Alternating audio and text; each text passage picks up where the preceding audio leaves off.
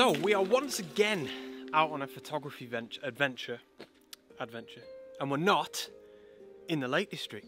But there's nothing wrong. There's nothing wrong. We'll get into it in a minute. First and foremost, a massive thank you to Squarespace for kindly sponsoring today's video, today's adventure. If you need your own website for photography or anything else, go to squarespace.com/Henry Turner and have a look. Let's get into it.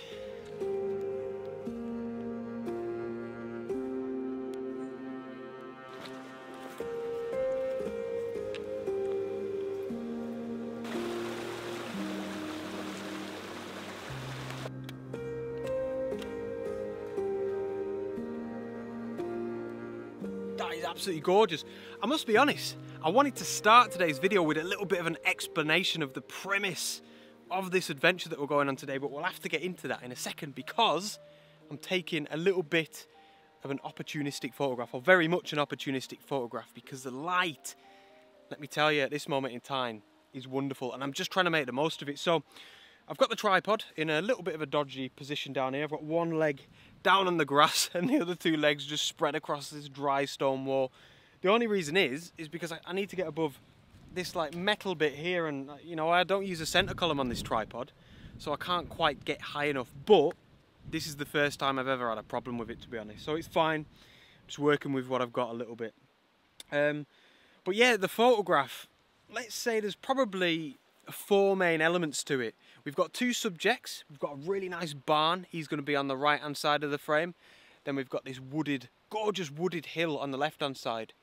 But then what's making it for me here, as it so often does, is the light, and that's the final 2 elements. We've got shadows here in the foreground and highlights right off in the background there. Look how bright that is. In fact, it's just direct sunlight. So that's what I'm trying to make the most of. You know, I'm grabbing this opportunity. So the dark, I am bracketing, that's why I'm desperate to use my tripod here. The darker photograph is at 1/60th of a second, and the brighter one, which is for the foreground, is at 1/25th, and I will blend them together as an exposure blend in Photoshop when I get home. But yeah, one to start the day that I wasn't really expecting, bearing in mind the location that I'm headed to, but you've always got to keep your eye out as a landscape photographer.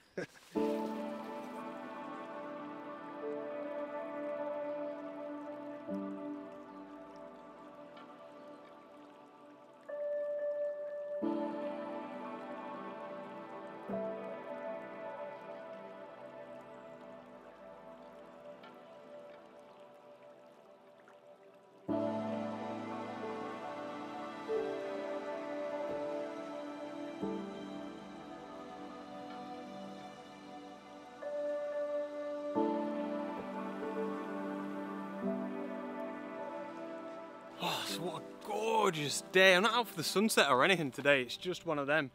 I mean, you'd have just seen it there with that shot. Rain, sunshine, clouds, blue skies, it's just going to be everything and anything. But yes, I think I mentioned I was in Yorkshire. Firstly, Lake District.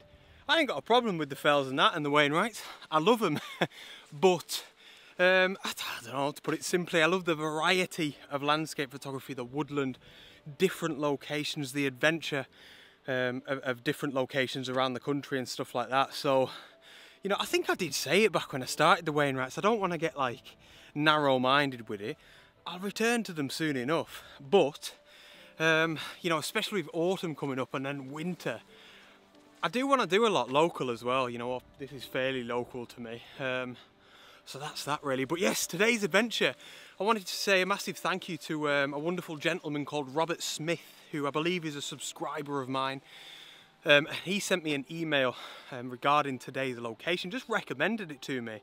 And he said it's not far from a location called Norbert Erratics, which is up there, that I went to sometime last year. And then it's worth a visit. And I'm very grateful for that. It's, you know, very humbling, I suppose, that someone would take time out of their own day to send me such an email and give me that recommendation. So I'm taking that from Robert and I'm going there today to see what it's got to offer. But I think it's going to be spot on, you know, after doing a little bit of research. The only thing is, it's a little bit out of the way Nova Erratics is mint. You can just park right next to it and, you know, you're good to go. Whereas this, I think it's going to be about an hour from where I've parked, but that's fine. We love a bit of a wander. So, as always, let's crack on.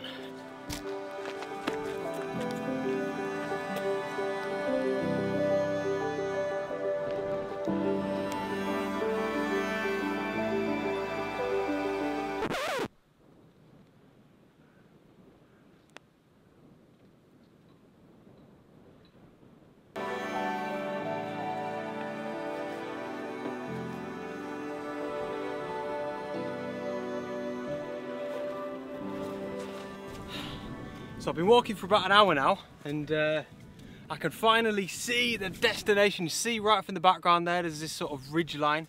I think what I'm going to do is head up there, and it's going to be quite grand, you know. It's going to feel, judging by a few photographs that I've seen online, it's going to feel like we're in the mountains, really. We'll see. And then sort of scoot round and do a bit of a loop this way and come back on myself. But I mean, you can tell there, the sky is still looking glorious. This is exactly what I want when I'm in this sort of landscape, or probably any landscape, to be honest. It's just my preference. So yeah, I've got to head through this gate now, skirt down this dry stone wall, probably for about another hour, to be honest, maybe 45 minutes. And we'll see what it's got to offer. Oh. Oh.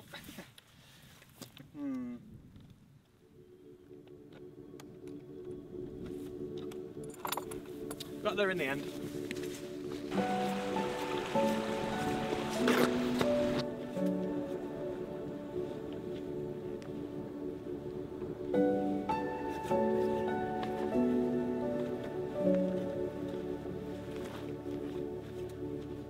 So I don't know about you guys, but there's something about this scene, I suppose, that I really like here. We've got two dry stone walls like this, and then it's like this pass sort of leading out into this big scar here, which is where I'm headed to, this ridge line. And I think it's worth a shot, you know, and I like that we've got the fence on this side, and even though it's man-made and stuff, you know, I always say I'm not mad on that sort of thing. There's something about dry stone walls that I always love, you know, something really organic feeling about them. I don't know what I'm on about. But no, it looks like it's there's potentially an opportunity for a shot. The only thing I want to do, probably keep walking for a little bit. I don't just want to get the camera out here and take it as is. I still want to think a little bit about how it leads out. If you look here, it just kind of stops around about there somewhere. So yeah, I'm going to keep walking a little bit and see if I can compose the foreground a little bit better.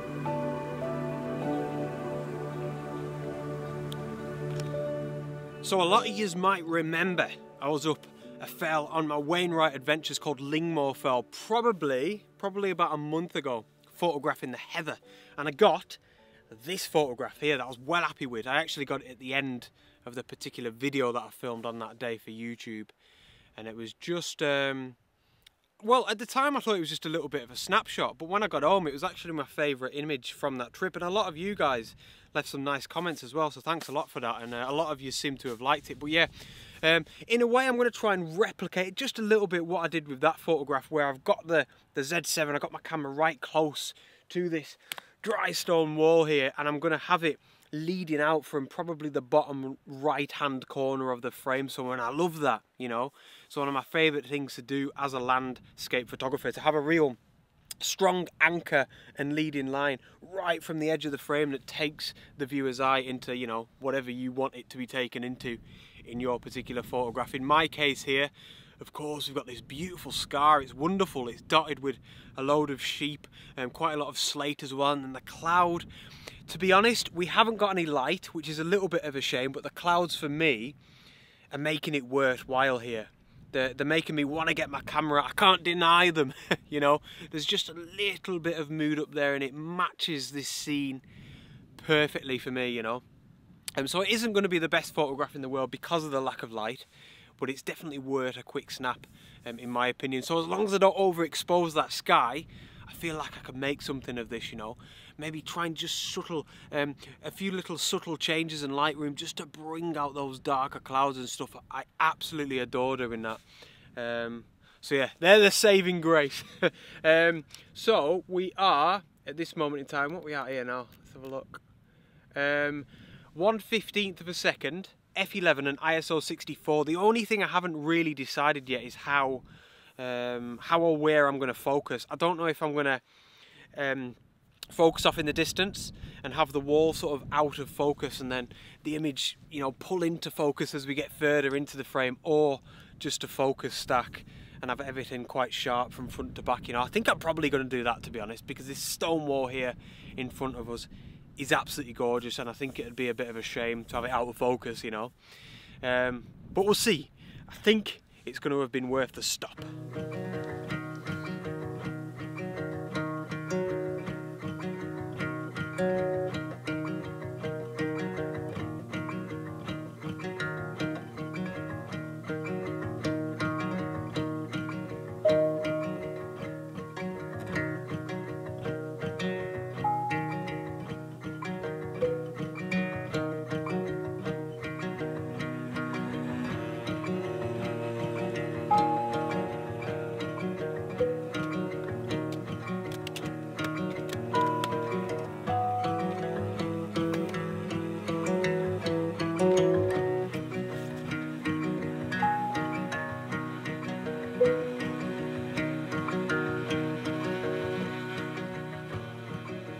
So, I've got myself a little fence just to stop for a second or so to briefly have another little chat about today's video sponsor, which is Squarespace, who I'm very proud to work alongside.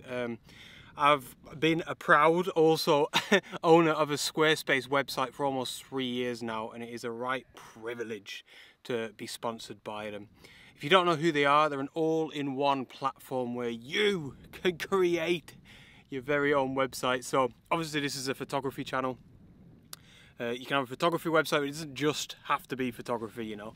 I absolutely love mine, and I say this time and time again, it's so easy to make a website with Squarespace, and for me it's been an absolute game changer with the sort of business side of my photography, especially with all the e-commerce. You know, I can sell my prints on there, my one-to-ones, ebooks, all of that sort of stuff, and it makes it effortless, to be honest, for me.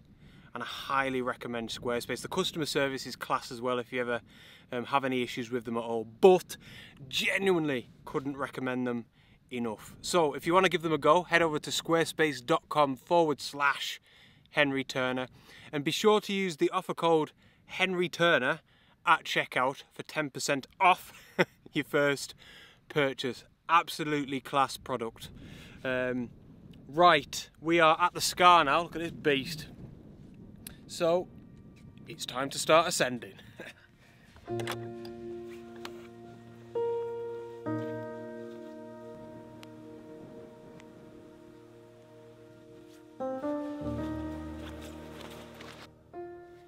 So I'm just firing off a really quick handheld pano.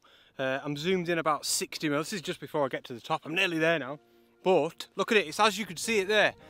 One hill on that side, one hill on that side. They are a bit more symmetrical than that. I just haven't set the video camera up very well. Hopefully you'll see with this shot. But yeah, zoomed in at 70 mil, so we get that nice compression effect. And it's about 5 shots from left to right, or right to left. A lot of you asked that. Is it all right to go the other way? Absolutely fine. I think I just prefer saying left to right because it's a bit more natural. It's like reading a book. But yeah, beautiful, what am I on about? Beautiful background. And then some gorgeous moody clouds as well. But down here especially, we've got just, it looks actually like it might be raining over there. Get in. Hopefully it comes over this way. But it just looks wonderful off there in the background. So it's bright, you can see even there. So once again, I've had to really make sure not to overexpose that section, you know, keep an eye on my histogram. Focused. Can you see him? There's a sheep there. He's just a good distance away. I've focused on him. There's your dinner.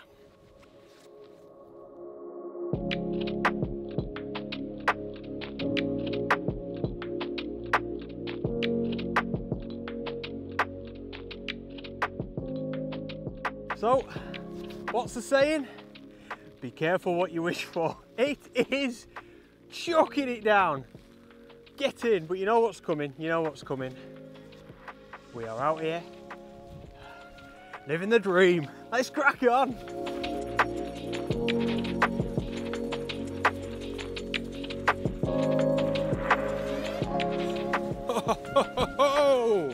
That was a passing storm and a half. It's kind of gone probably over in that direction somewhere now.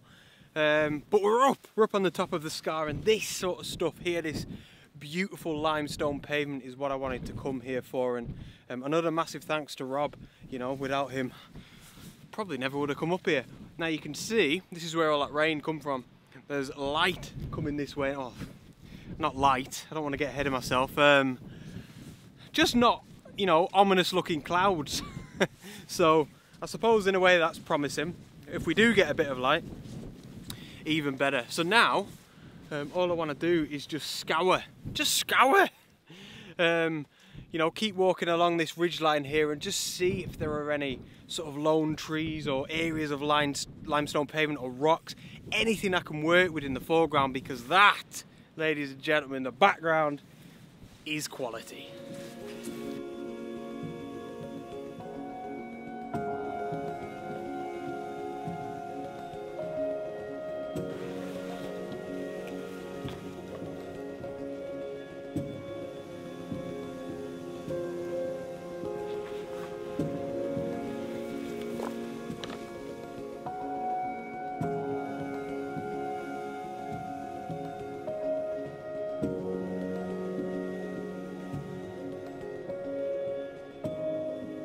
So we are down low, oh God, and we are on the limestone pavement, which is nice and wobbly as always. I feel like I've always got to say this when I come to these sorts of places with the limestone pavement. If you're going to come here, just be careful. Wow, the light is looking stunning all of a sudden. Right up over there somewhere. So that's partly the reason why I wanted to take this photograph. You'd have just seen a handheld shot then. Shot at, I think it was ISO 800 or something, which was just me getting the juices flowing for this sort of photograph. And it's like a sort of a general photograph. When I got up here, I knew I wanted to get this sort of shot, like a general photograph of all the limestone pavement in the foreground with the wide angle lens on. So that's what I've done. I've got the 14 to 30mm lens on at 14mm. And I've just found a really nice section of diagonal lines that are taking us out into the scar, into all that stunning drama that really wasn't there earlier on. It's mint. And then it sort of curves round into what was piping up about a second ago there, this sort of light. Wow, that is absolutely gorgeous. To be honest, I think I'll probably stick around here for a second with the camera set up, because it's looking like we're almost going to be getting rays of light down in that valley back there towards Lancashire. Absolutely stunning. So I focus stacked this. This is like a, I don't know what I'd call this, like a classic sort of composition where I feel like I want to focus stack with a wide angle lens on the front there, and I'm so close to all this limestone pavement down here. And in contrast, you know, the cliffs and all that light off in the distance, the valley is so far away. So I feel like I almost have to focus stack this. So one, just doing two, actually, I might do three. Two or three. First image will definitely be focusing right in front of me, right underneath the lens. Yeah, maybe one in the middle, like the cliffs or something like that, but that'll probably be focused to infinity anyway. And then, yeah, you know, maybe one back off in the valley, just in case. Whoa, that light is looking superb.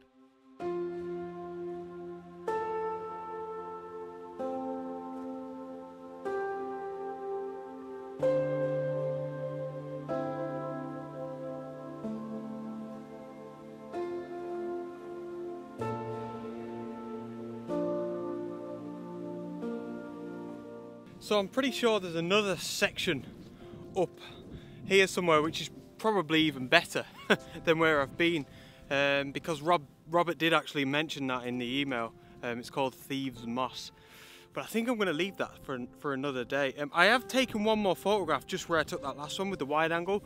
I think when I was looking on the LCD screen, at the preview of that wide angle shot, I don't think I liked it because all of that goodness in the background, all that light into that valley was kind of lost a little bit, you know, because of the wide angle. It was tiny up in the top right hand corner.